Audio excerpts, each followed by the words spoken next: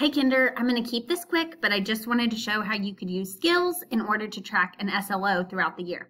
So when you go to an activity, maybe even just to assign an activity, say you're just focusing on writing or something like that. Okay, well when I go to assign, I can go to edit students, folders, and skills.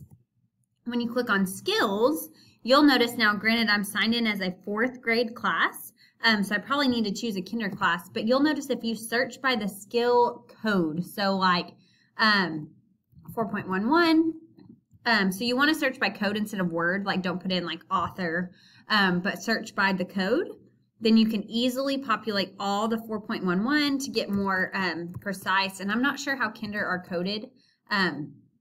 You probably know that a little bit better, but LA.4.11, it's going to pull up what I need. Say if this is the one that I want, I click on OK, and then assign to one class. So then I can view the activity. Okay, you'll see one skill is attached. You could even attach the skill after assigning the activity if you need to, just by going to edit activity and then edit skills. So as the students complete the task, which I'll do real quick, then I can go and actually track and mark the skill. So I like to view activity completion now through the progress tab. So I can click on progress. I can see who's completed an activity. And if I hover over a student, it will give me a full student report or an activity report.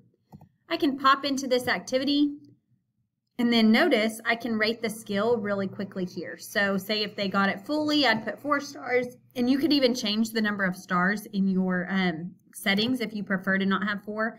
I think people like to do it where it aligns with like the meets, approaching, but you can choose that there. So I'm going to approve that. Only the teacher will see the skills, not parents or students. So teachers or administrators can see the skills. But then when I click on skills view, it's just going to show the activities that have skills linked to them. So if you just chose one like skill you wanted to link, and maybe even it's just a beginning, middle, and end of year, you'll get green, yellow, red, kind of a heat map of how the kids are doing. So wanted to share this in case it's helpful as you track student progress in Seesaw.